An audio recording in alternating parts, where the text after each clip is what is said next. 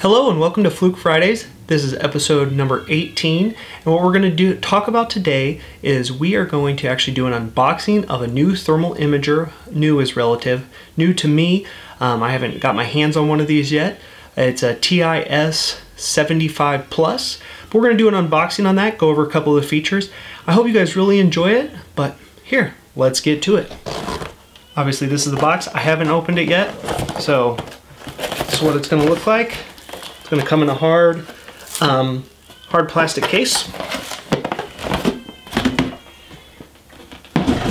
So a hard plastic Fluke case, like an ammo case, that you'll see a lot of the Fluke thermal imagers and other products sold in or brought to market in.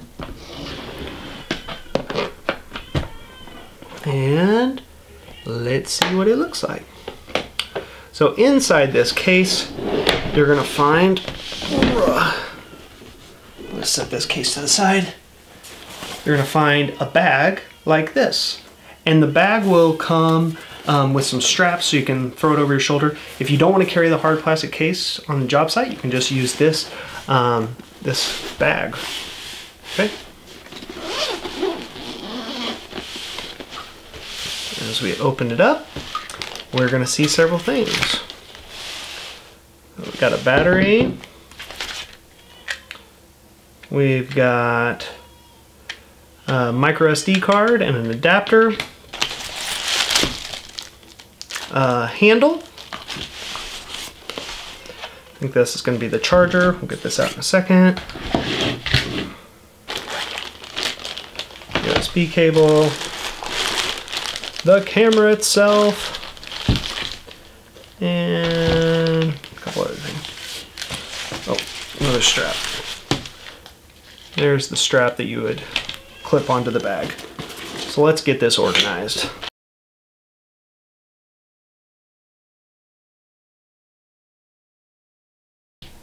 Okay, so you can see everything we got. We have the camera itself, the TiS75 Plus. It has a manual focus. You can see from the front. We have a visual image and a thermal camera right there. This comes with 2 batteries. I think Fluke right now is shipping 1 battery at a time, although the one I got did have 2 batteries, so maybe it's a little older. I think they are shipping 1 at a time with this supply chain shortage, and they'll send you a voucher, or there'll be a voucher included, so you can get the second one in 2022 when the supply chain, the global supply chain, kind of gets ironed out a little. So I'm letting that boot up. Other things you're going to see is you've got a dock charging station where your batteries go into. They can only go in one way because it's got this little notch and little notch right there. So you slide those in, and then obviously this goes here, and that plugs into the wall. Except, how do you plug that into the wall? Good question. You get accessories from around the world on what kind of plug you like. Because I'm in the United States, I'm going to use this plug. That had to be horribly loud for you guys, sorry. Maybe I can edit it out with the software, with the editing software. And you snap that on there, and then you're good to go. USB cable for transferring, strap, hand strap. If you're right-handed, you're going to put it on the right side. If you're left-handed, you're going to put it on the left side. You'll see right here, there's a little thread. If I can get it to focus. See that little thread? That goes right in here. So we do this.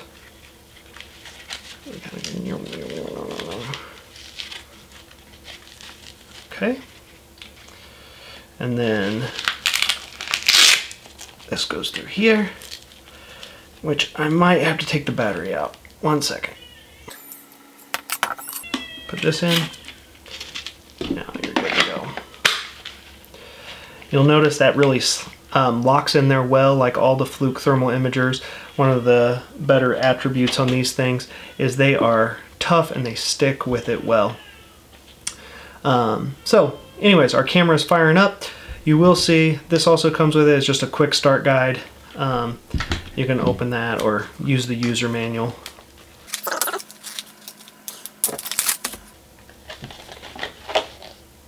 Ooh, ah. Look, it's got the new sliding back and forth for the IR fusion. That's going to be cool. I'll show you that in a second. Shows you how to connect, select, take images. Anyways, that'll keep you up at night. So, I'm going to let this fire up. Flip your lens cover open if you're not seeing any difference in image. So, there we go. My hand, if I mess with this focus, I'm messing with it with one finger, trying to get it to be in better focus. We're getting close. Ooh, there, that's looking pretty good. So you can see, and I'm just doing it with the focus wheel with my finger, scrolling that back and forth. I'm going to squeeze the green trigger, and I'm going to freeze an image. Green trigger is what I squeezed. If I squeeze the black trigger, that would just initiate the laser. So you can do several different things here. You can edit, save. If you wanted to save an image, we could do that. I'm going to go back and go back to live and show you guys this. So you can't see that my little case there. Well, now you can with my fingerprint. But if I scroll, watch. Ooh, ah, you can do blend your visual all the way to 100% visual, and then go back and have more thermal until it's 100% thermal. The reason this is nice is if you're in an area where you can't really see, there's not a lot of thermal contrast, but you want to see what the visual image is. When you do capture an image, you will get visual and thermal, like all these cameras. I'm not going to go through all these menu settings, but you can see it is touch screen.